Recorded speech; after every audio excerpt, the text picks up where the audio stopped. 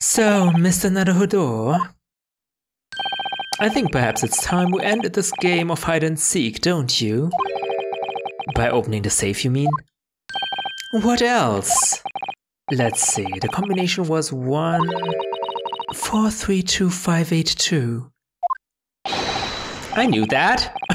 Alright then, here goes.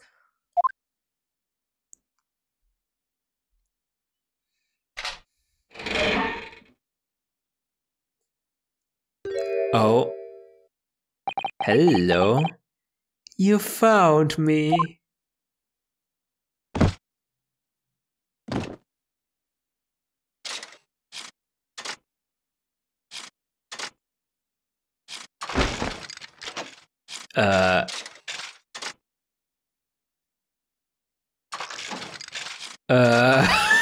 Are you okay, sir?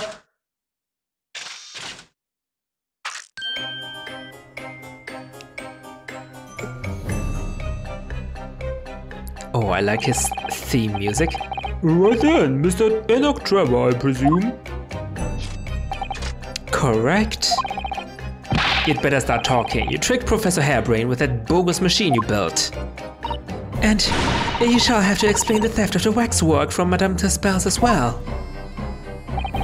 Whilst I would be delighted to answer your many questions.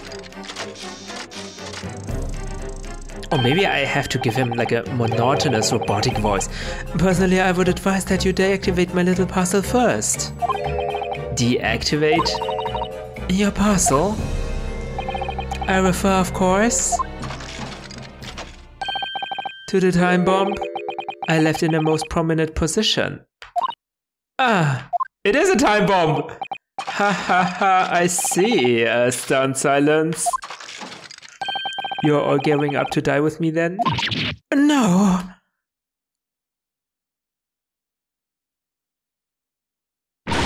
Mr. Sholmes, with only 7 seconds to spare. That was too close for comfort. I've got one foot in the grave already. Are you trying to help us get a killer or get us killed? Mr. Sholmes' deductions can be completely life-altering, can't they? Oh well, my dear fellows, that was a close shave. The resemblance to an anti-gravity device is really quite startling, I must say. There's no such thing! Anti-gravity devices don't exist. Ooh, I wouldn't push it, Mr. Sholmes. Okay, hello. The time bomb? Got a death wish, have ya? Hiding right beside the ticking time bomb. Please, why do you suppose I chose to hide inside the safe? It's no ordinary safe. It's specially designed. The dynamite explosion wouldn't leave a scratch on it. So in fact, the safe was the only safe place. Haha. Precisely. But once you climbed inside, you would have been able to get out again. You wouldn't have been able to get out again. I invite you to look more closely. The safe is fitted with a handle on the inside to allow the door to be unlocked from within. Ah, so it is. I had always intended to blow this place to smithereens in any case. I just wasn't expecting an invited guest to come along and screw up my plans. Do you mean to say you were planning to blow us all up? No, that was unforeseen. What do you mean? Most people run, you see, when they see a ticking time bomb at their feet. Ah! I calculated the time required for retreat to a safe distance and set the device accordingly. But your seemingly endless discourse in here threw a spanner in the works. Sholmes, it's all your fault. Is something wrong, Gregson? Do I have something on my face besides the usual eyes, ears, nose and mouth? What on earth happened in here? You found me, haven't you? No need to screw me down any further. Everything in here is precisely what it seems. Yeah, we'll be giving a thorough going over, don't you worry, Trevor.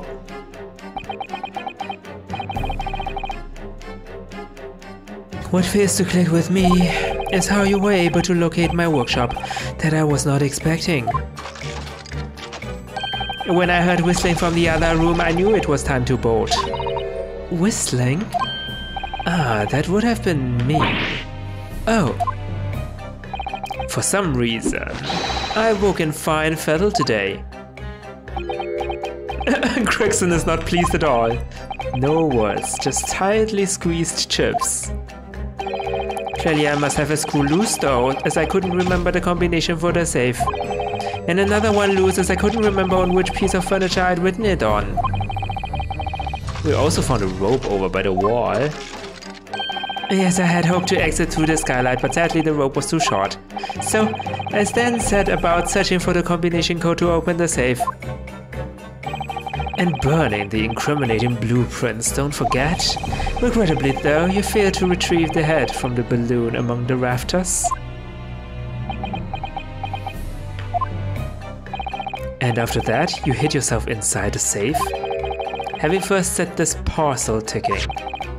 Well, I had no intention of being nailed by the police.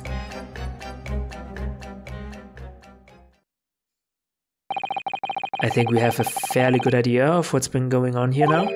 But what about the two incidents you've evidently been involved in recently?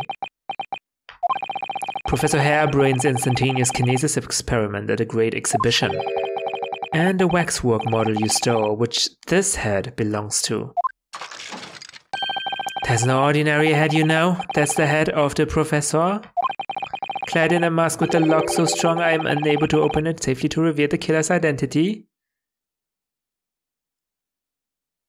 Okay. Wait, who did that?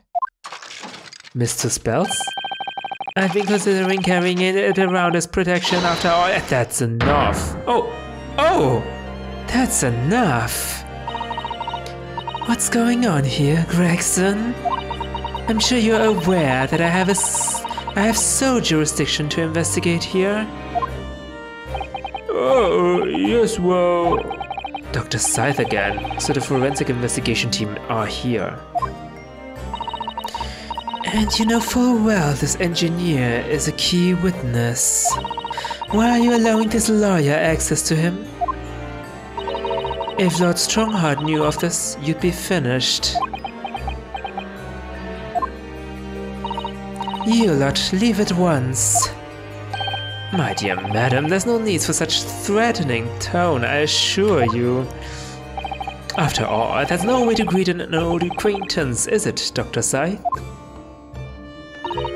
Hello, Sholmes. Does not seem to be very pleased.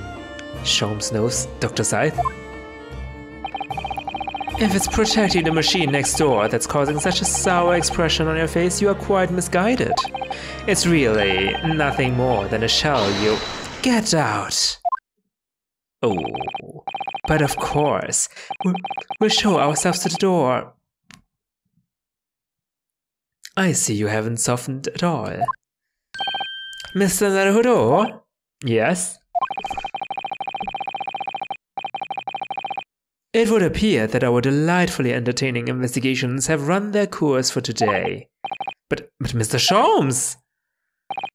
Let us leave this place in the doctor's capable hands. I said get out now. All of you. Your presence here is not required either, Gregson. Ooh. Understood. But I'll just say one thing before I head off. If it wasn't for this lawyer and his companions, we'd never have found this place, and the whole workshop would have been blown to bits. There was a time bomb set in here that this lot disarmed. Inspector.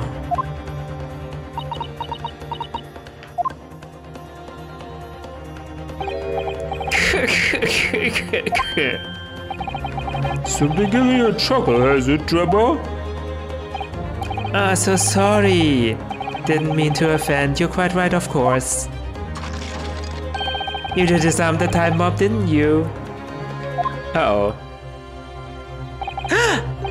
Yes, you did disarm that one. What are you? That one? Yamin?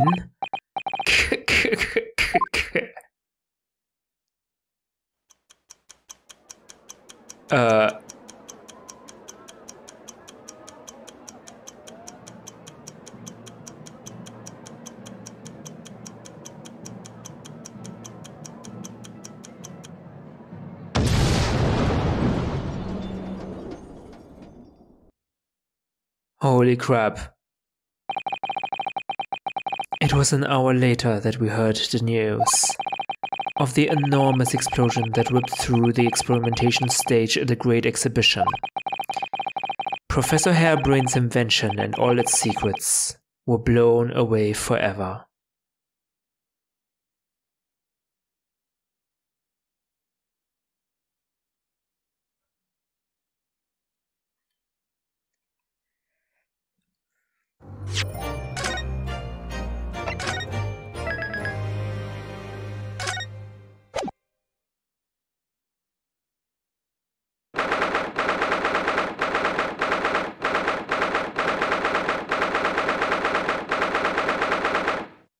After this revelation, are we still going through with the trial? What the heck? Good morning to you, Mr. Naruhodo. Good morning, Professor. Ready for today's proceedings? I hope so. I should be. Even I, with nothing left to... Good morning, my dear fellows. Oh, Mr. Sholmes, you're here. Why, naturally, a true gentleman stands shoulder to shoulder with his friends in battle at all times. Then what about yesterday? Thank you, I really appreciate it. I'll see you later then. Now, Professor, we really need you to remain calm in the courtroom today. Yes, do try your hardest not to enter the witness stand uninvited again. Yeah, with your sudden outbursts. That will undermine my theories and stuff like that. Oops, I didn't read anything. Yes, I realized it was a mistake, but My dear fellows, I must interject. Oh, you're still here, Mr. Sholmes? What's the matter? Surely you've overlooked some praise, have you not? To be cast in my direction, Yeah, well done on getting up early and showing up on time. What do you want me to say? Sorry, I don't follow. Must I spell it out? I, the great Sherlock Sholmes, the greatest detective of worldwide acclamation, arose at some ungodly hour to be here now, first thing in the morning. A miracle, you must agree. Well, if I must agree, then I agree. As you know, my sleep is quite impregnable. Iris had to employ her full gamut of tactics. She pulled the covers off, shook me, poked both cheeks, punched me and kicked me from the bed. Then she poured a boiling cup of her latest experimental blend on my face, and at last I was bestirred.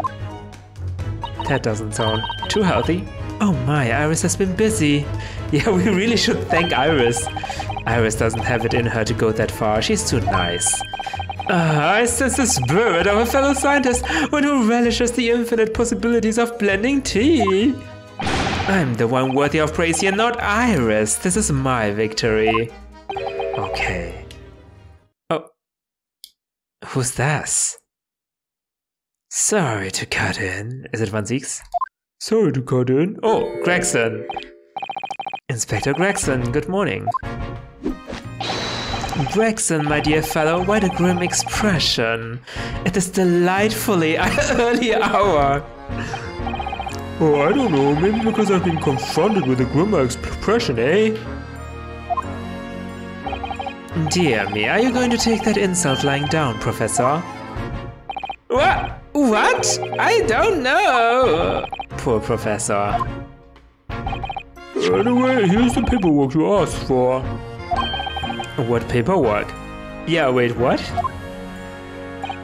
Ah, I took the liberty of requesting it yesterday.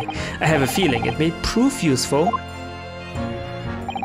You wouldn't believe the hoops I had to jump through to get this part out of the archives. It's the professor's autopsy report.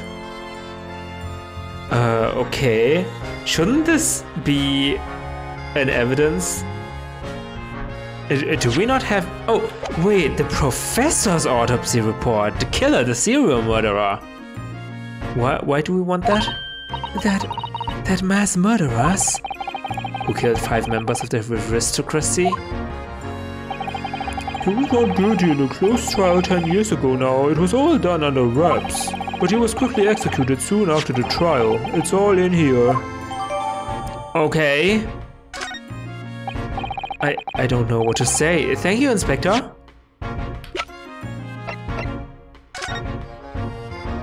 Condemned prisoner.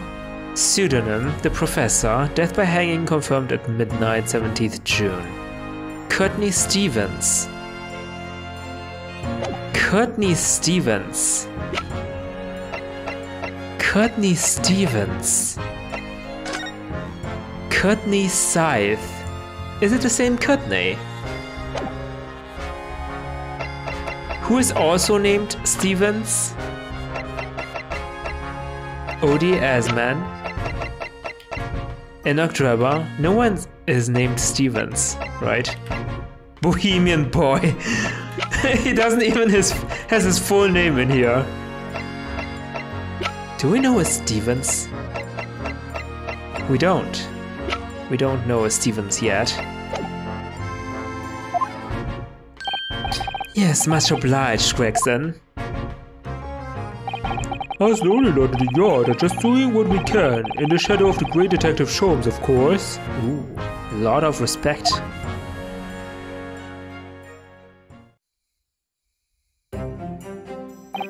Well then, Professor Hairbrain, this is it. Today we're going to lay all this to rest at last. I wish you the best of luck, Professor. I suppose he'll be in there today, will he? Drebber. Yes, we expect the prosecution to summon him as a witness. I'm so amazed that you managed to find him in just one day. I really owe you both men so much. Kozu is the defendant. The trial is about to resume.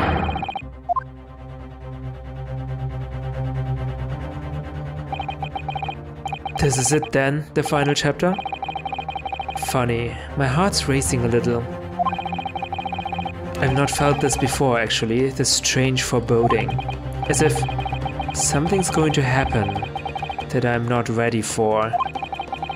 But I can't let that distract me from the only thing that really matters. Finding the truth.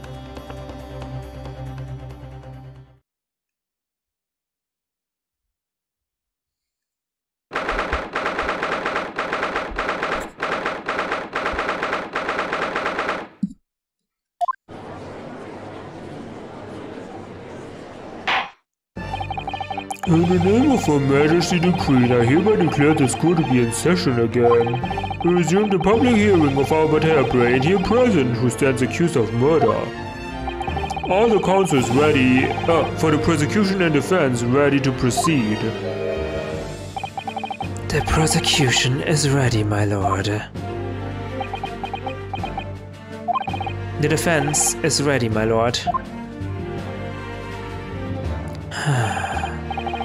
As promised, Lord Van Zieks has his apprentice with him. His apprentice with memory loss.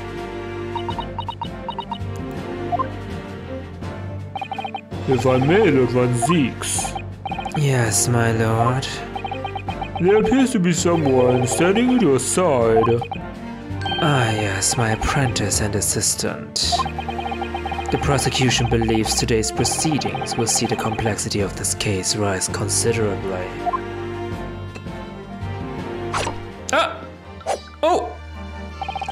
I therefore instructed my assistant to attend to ensure the smooth running of the trial.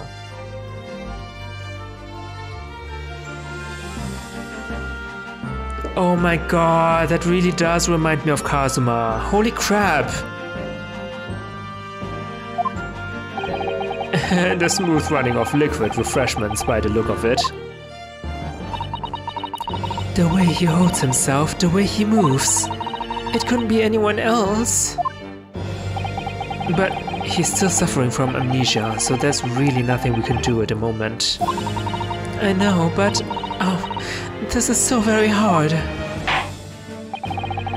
And this uncertainty about Kazuma and stuff like that. Sure, we We see its pose and stuff like that, but he's still masked. Maybe we're wrong. Maybe it's someone else entirely still.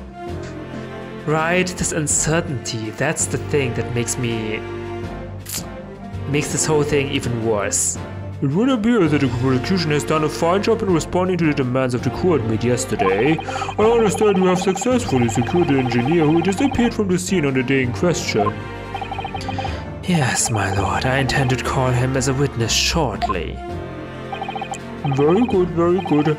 Now then, ladies and gentlemen of the jury, who have been chosen at random to represent the will of the people in this courtroom today, are you ready? Of course, my lord. I'm sure we all understand the importance of doing our civic duty. I do so despise deception and deceit. I find it so very wearing. To take a man's life with a conjuring trick, it is against the magician's code, not to mention the law. Any fake scientist should feel the wrath of God if you ask me. We have to listen what he said on both sides of the fence and then settle on one. That's it, isn't it?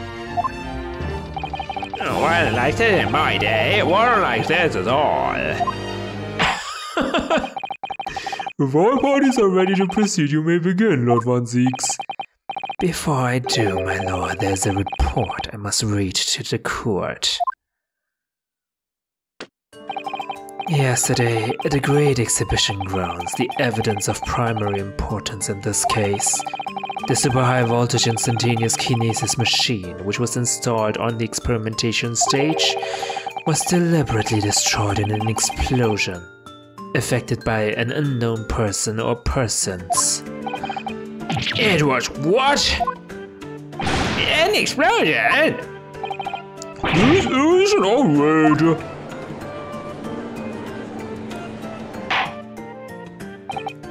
Yes, I heard this grave news yesterday. Scotland Yard permitted a report to my office in the evening.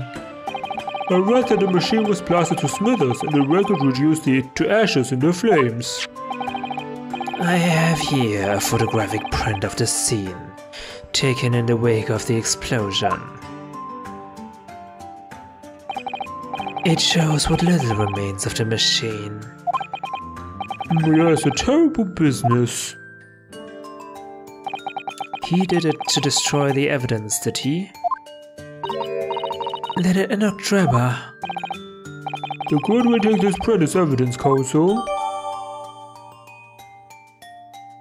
The metal floor of the stage has been blown open by the explosion. Late yesterday afternoon, the protection afforded to the machine by the Special Dispensation of Scientific Equipment Act was revoked. Hold on.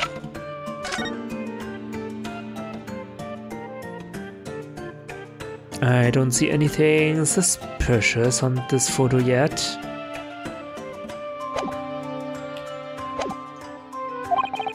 However, before a thorough investigation could begin, the invention was obliterated from existence. As such, this will become a very different trial.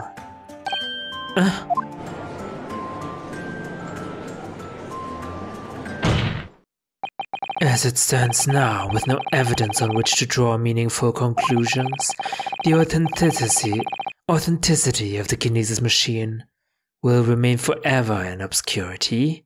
Objection? Objection? Indeed, a most unfortunate state of affairs. Objection! However, one thing remains clear. The victim's death was the result of the actions of the accused. Hello? Isn't there a prototype at Enoch Drebber's workshop? What about that? Of that we can be certain.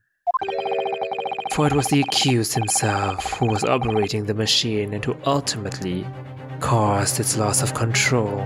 Objection!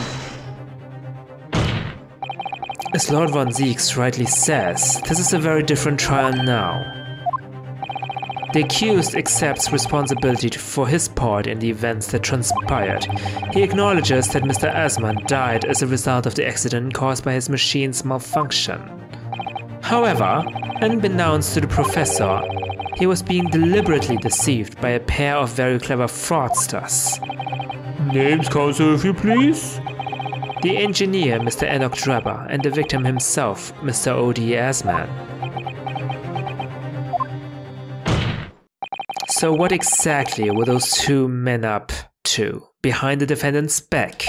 The defense intends to expose that information, thus establishing the unequivocal innocence of the defendant.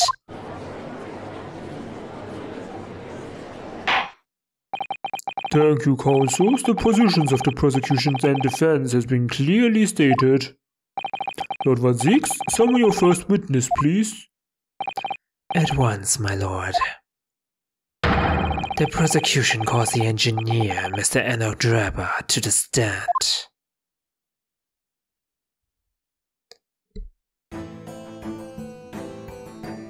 State your name and occupation for the court.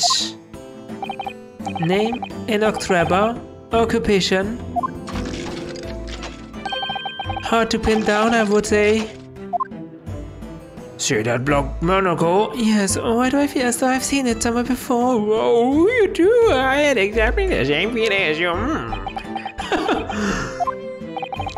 Your file indicates that you are currently being investigated in connection with another case, the theft of a waxwork model, is it? A most extraordinary sounding business. But that has no bearing on this trial, I assure you. Cleave it from your mind. You're familiar with the public experiment carried out at a great exhibition some days ago? The accused's super high voltage instantaneous kinesis demonstration. Yes, you could say that. I am aware of it. There was a terrible accident, wasn't there?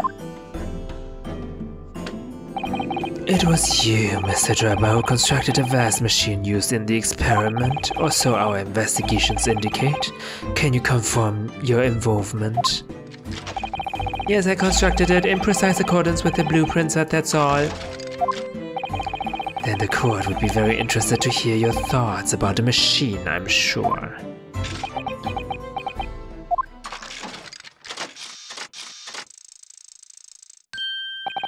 An amazing device, if you ask me. The pinnacle of modern science, making instantaneous kinesis a reality at last. What? Good gracious, do you mean to say that the experiment was bona fide? Is that your belief, sir? Yes, that is very much my belief. Such a waste that it blew up. Objection! But we've already established the machine was nothing more than a prop for an elaborate conjuring trick. Objection! You've established nothing of the sort. All that was shown during yesterday's proceedings is that the same outcome could have been produced by means of a staged trickery. The defense merely proposed the method and demonstrated its feasibility, nothing more. But... We've procrastinated long enough, I fear. Witness, you will now give your formal testimony about a machine that you constructed for the purpose of the demonstration. Understood.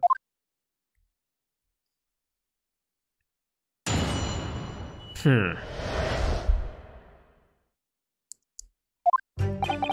met the young professor approximately 1 year ago through Mr. Asman's introduction. He provided me with the blueprints and I constructed the machine to his precise specifications. It was no trick. If the whole show was a fraud, it would have required a body double.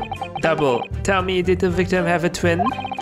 All the spectators saw the birdcage appear above their heads and then crash headfirst into the crystal tower.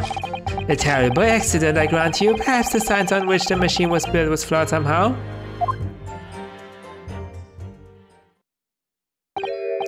A body double? That goes without saying, surely. To give the impression that something has moved when in reality it hasn't, it's a basic conjuring principle. The deception cannot be achieved without substituting the original with a fake at some point in the performance. But would I be right in saying you haven't managed to establish anything along those lines? Incidentally, the prosecution has already confirmed that Mr. Asman had no twin siblings. It's my understanding that this witness is well versed in conjuring artfulness, but such talents do not indicate that he was actually able to accomplish what he claims. Namely, the construction of what, by all accounts, must have been an extremely complex scientific machine. Whatever do you mean? Yesterday's proceedings brought the true nature of your past exploits to light, Mr. Drebber. Indeed it did, my lord. As a swindler who preys on innocent scientists to elicit government grant money through conjuring know-how. Yes, it's true that I possess considerable knowledge of the stage magic. But crucially, my scientific knowledge more than matches that any academic in the field. Investigation of the witness's workshop attests to that claim, my lord. As evidence, the police found this Royal Society trophy for young talent in science here. Yes, that's true. We spotted it there ourselves. If a hypothesis is sound, it can always be forged into a physical manifestation with sufficient skill. Though I may have sowed the sequence of some deceptive wiles to sniveling, talentless scientists in the past. Would you therefore assert that the explosion of the machine was, an unfortunate accident, or, of course, a deliberate act of murder carried out by misuse of the science?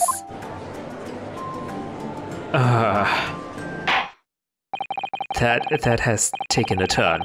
Counsel for the defense, your cross-examination, please. Yes, my lord. This has taken a bad turn.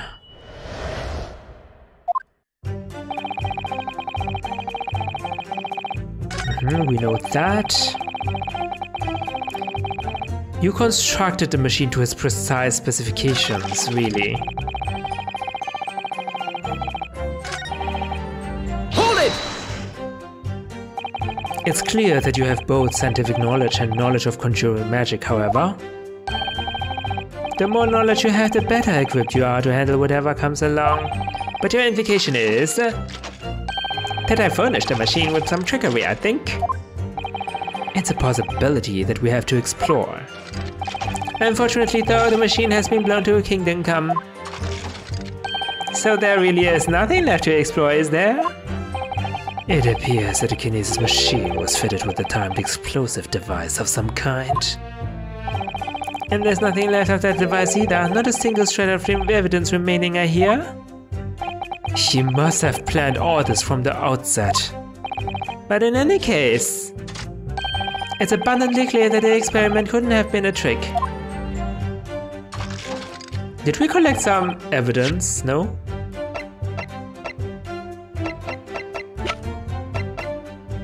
There's a wooden bird cage, a camera. That's around the neck of the waxwork. Why is it even in here? Small fragment of very unusual thick glass. Have we investigated? We haven't investigated this before?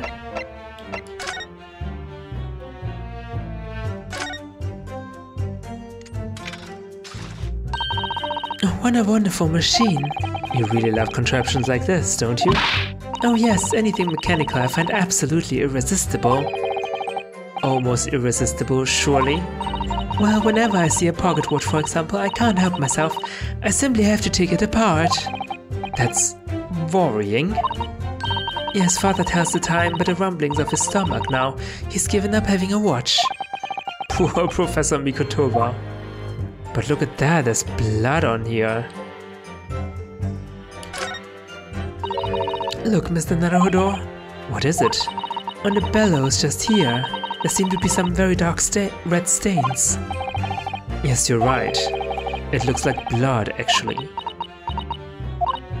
Oh my. I'm sure it's not what you're thinking. Not really convinced yourself.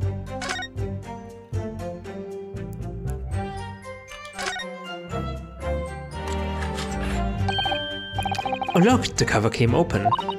Yes, now, there should be a glass plate inside. You have to change the plate with each new photograph you want to take, you see? Is something wrong? There's no plate. It's been removed. Ah, what a pity. But I suppose if you think about it, yeah, it's a model camera. This wouldn't be the actual camera that was used at the time. Just like the waxwork isn't the actual person. Exactly! So we'd never have found a photographic print of the executed convict coming back to life anyway. Oh, yes, you're quite right, of course. Poor Susato-san, she looks devastated. I think it would be more devastating to see the corpse rising from its grave. That would be devastating.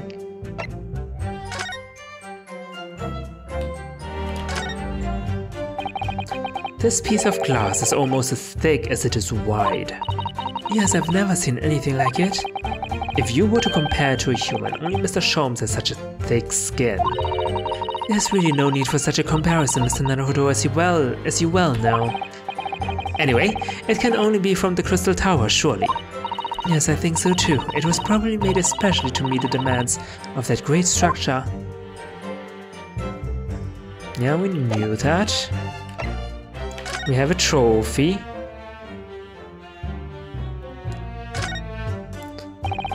There's a little metal plug here, look. Fostering burgeoning talent for the future of scientific discovery. It seems rather ironic, doesn't it? But clearly Mr. Drebber really was a very talented scientist. Maybe he stole it. Or maybe he tricked the jury into believing it was real science.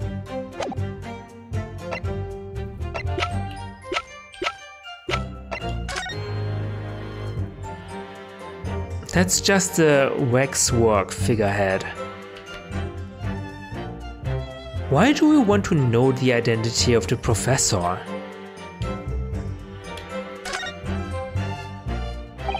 This lock does look very strong, doesn't it?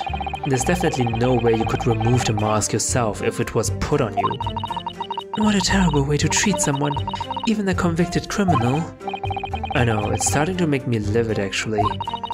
Mr. Naruhodo, please. I mean, just think about it. Imagine if you had an itch on your cheek all of a sudden. You'd be utterly helpless. That's so true. Well, yes, that's true. But I'm not sure that warrants quite as much anger. Oh, right, sorry.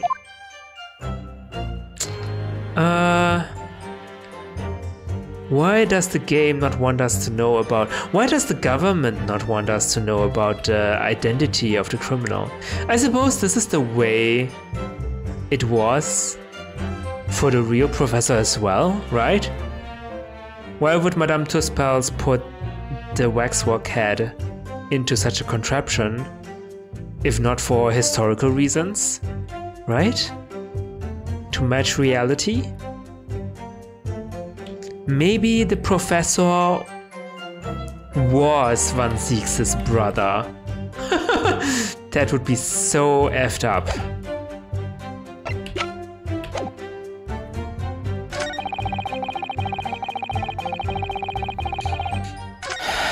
A twin.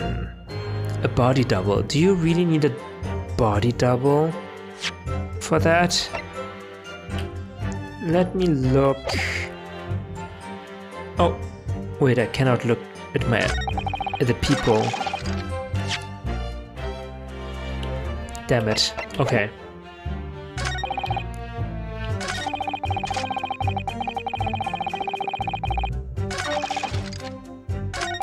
Hold it! Of course, that's it. Mr. Asman was a twin. Objection! Perhaps my learned friend wasn't listening earlier. Mr. Asman had no twin siblings. No, I heard you before, but the thread of hope hadn't quite left me. The demonstration could have been a trick if there was somebody who looked sufficiently like the victim. But Dr. Scythe absolutely ruled that out as a possibility. Well, the question is, can we trust Dr. Scythe? Can we trust her?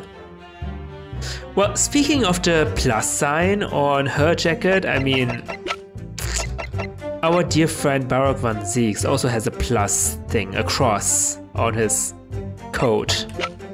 So maybe it doesn't say anything.